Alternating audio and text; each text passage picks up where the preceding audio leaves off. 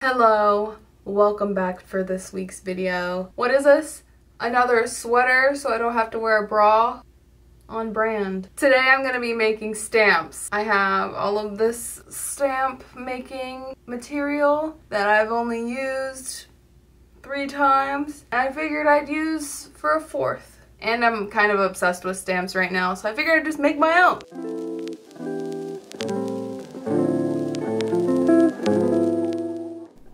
The importance of planning is that it helps to eliminate anxiety, allows you to see the big picture, and can help to push you creatively. When you're able to plan things out, you're able to take the pressures off of your mind. Originally, that's what you have to rely on. You have to memorize events, work, projects, due dates. But when you plan, it takes all that pressure away from your brain, and now your planner is in charge of all those pressures. I use that same mindset for everything. Illustrations, commissions, videos. I plan everything. Because I have allowed myself to plan these stamps, I have avoided pressure of getting it perfect when actually creating the stamps. When it comes to execution, I can turn my mind off and just follow the plan. This helps you creatively because it kind of establishes an ebb and flow. Out goes the tide of ideas and clutter, and in comes the tide of preparation and execution. I've found deep comfort in planning, but I know I must be prepared for inevitable mishaps and mistakes. Being flexible and able to problem solve when the plans need to change is just as important as the preparation itself.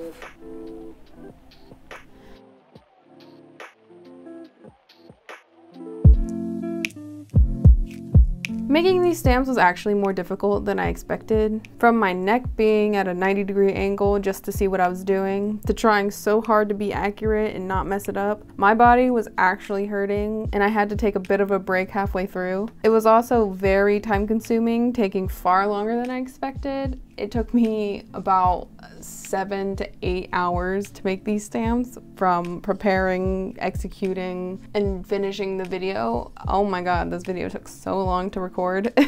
But in the end, I'm glad I made them. Stamps are like reusable art. I wanted to make these stamps before October and the spooky season begins. I'm mostly excited to use these in my bullet journal. That's why I made them so small. But I'm also like kind of looking forward to using them in my sketchbooks. The last time I made stamps was actually for Inktober, so maybe I'll use stamps again in Inktober. I don't know. Kind of scared of Inktober now. That's probably why it's in October, because it's terrifying. Even though making these stamps was so difficult, I enjoyed the challenge, bringing me outside my comfort zone, which consists of mainly drawing, but this was more tactile. I think that's why I like mixed media so much. Collaging, using different textures and different mediums allows my hands to not get bored because they're constantly trying to adapt to something new. The problem with that though is I feel like my hand skill isn't exactly caught up with what my brain wants. I know all will come with practice, but patience is hard.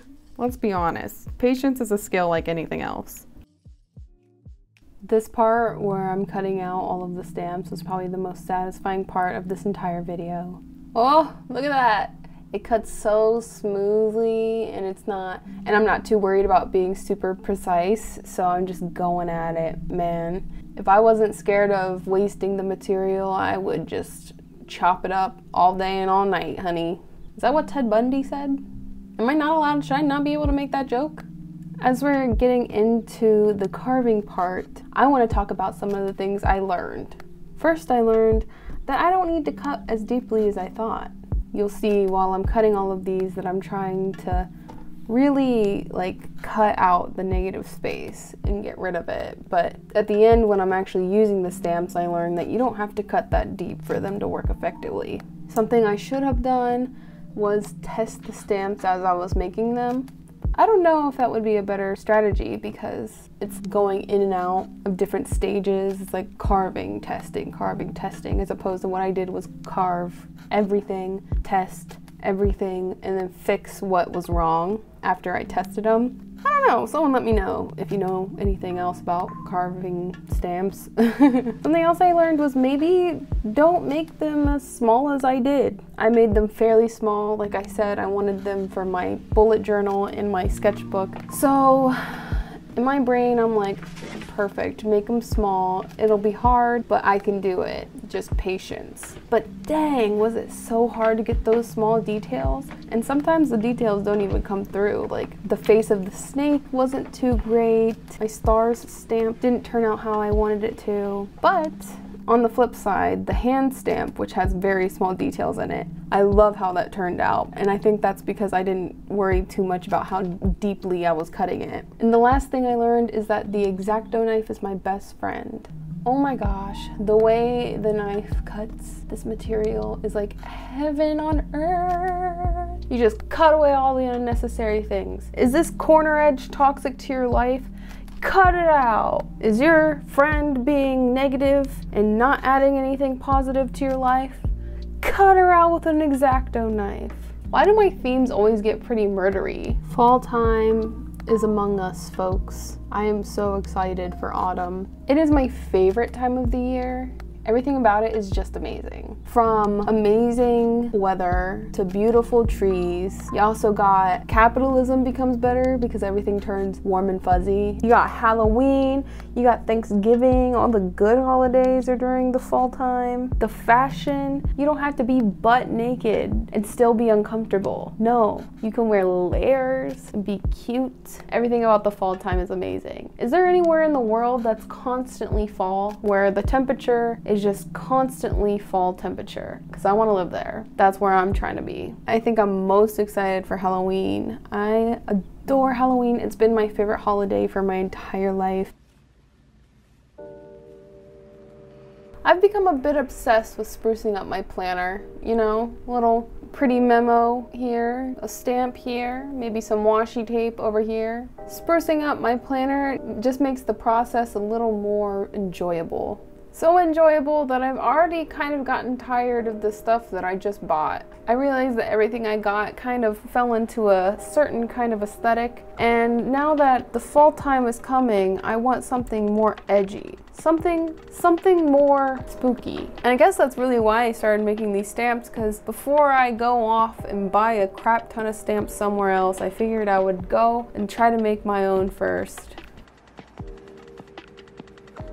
I messed up the first hand, and on the fly I turned it into an eye. Ooh, rhyming. Yeah, I turned the hand into an eye because I didn't want to waste the material. And even though I had no intention in making it, I really enjoy how it turned out. At first I was annoyed by the accident, but without the accident I wouldn't have thought to make the eye. It's moments like these that Bob Ross's happy accidents make the most sense. The first time I ever made stamps was in high school. While making these, I tried so hard to remember what I learned back then. All that came to me was, remember the design you draw will be mirrored on the paper, and always cut away from your hand. Safety first. Which is something I really struggled with, to be honest. Safety really goes out the window when you're working on your art. Okay guys, I want to know, what is your favorite thing to draw? I need to know. My favorite thing to draw is flowers, so that's kind of my comfort zone. I always resort back to flowers in some way, and I'm just trying so hard to break out of that. I'm gonna try to get into more landscapes, animals, and people. Essentially everything but flowers. I really need to improve in those areas. Even though the carving process was so hard and took so much time, watching it back on video was so satisfying. Sorry for being a bit rambly. So I've been watching a lot of Handmaid's Tale lately. I started watching it a while back, but it's just such a heavy show that I had to take a break.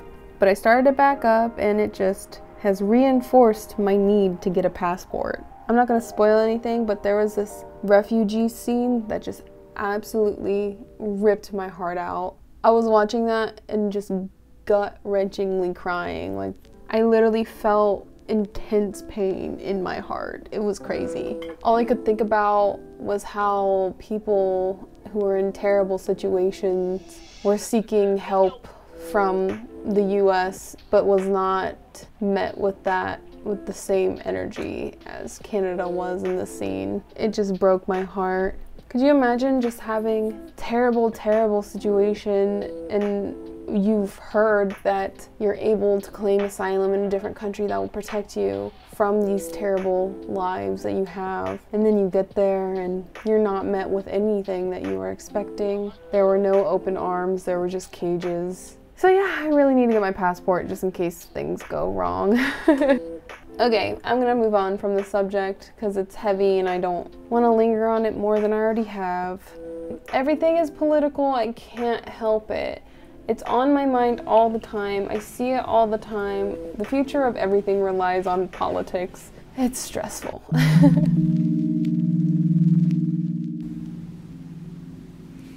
I wish I could remember all the times where I laughed so hard I felt like I was physically going to die. Like those times where you can't get your breath back and while you're laughing so intensely, your brain is like, am I gonna die? And even though you're scared that you might pass out from not being able to breathe, you still can't stop laughing because it's just that funny. I feel like I need to start writing those times down because I can't remember any of them, which is sad. Dude, I'm like so lit for this right now. Out of all of these stamps, I feel like my favorites, I'm gonna give you my top 3, all right? Number 1 is the mushrooms. I love the mushrooms. I love how they turned out. I think they're very cute. 2 would have to be the hand. Even though it looks kind of wonky, I still like it. It's cute, it's got character. And my 3rd favorite is the dagger. I like the small details in the dagger. Wait, just kidding. I take that all back. My favorite is the branch. My 2nd favorite is the mushroom, and my 3rd favorite is the hand, and then the honorable mention would be the dagger. I love how the branch turned out after I added all those tiny details. I feel like my energy has been a little off during this narration. I just took a quick break, and now I'm coming back, so my energy is a little different, hopefully. So I asked y'all on Instagram what animal you'd be if you were one. It's very important, I need to know. I think I would be a sun panda. That's what I've always thought. But I could be a cat, but I don't know. One of you said that you would be a leopard. Like, that's badass. My friend said that she would be a dog, but her favorite animals are actually turtles and frogs. You know what? I can respect that. I respect the fact that even though your favorite animals are turtles and frogs, you can still recognize that you as a person are a dog. I love that. Another follower said that they would be a bird of some sort. That is just so precious. The idea of being so free, amazing. And then someone else said that she would hands down be a cat. Yeah, you would. Sorry, I don't make the rules, but that couldn't be more you. I'm really struggling on where I should put my energy because I feel like I was putting all of my energy into drawing and practicing drawing, but I've been putting more energy recently into my YouTube videos because I like the YouTube space. But I miss when I was drawing before I posted every day onto Instagram and my development was so quick. Since I was practicing so often, you could see how much I was getting better so quickly. And I kind of miss that development. I miss being able to see myself improve in a very short time span. I am just all over the place in this narration. Please forgive me. I'm back on my bad vibes. I need to stop. I've been complaining a lot, so I'm gonna start talking about the things that I love about my life. I have an amazing relationship. I have amazing family that consists of my relationship and my cat, Arnie. I have a loving family who I love dearly. I have great friends. I am grateful for all those things. Please heal me, gratefulness. Please, I need the healing energy like so badly.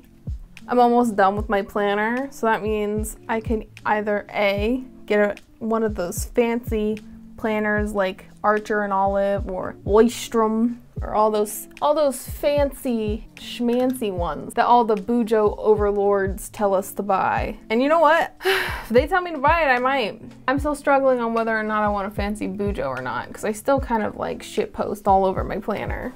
Also, I think I'm gonna try to start making art with crayons. There's just so many colors and you can use them all willy-nilly and not feel sad about using them up. I love that. I love having supplies where I could be aggressive, annoying, and go balls to the walls with my too much gene because it doesn't matter, they're cheap.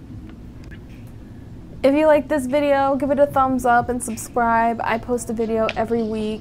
Thanks for watching. Bye.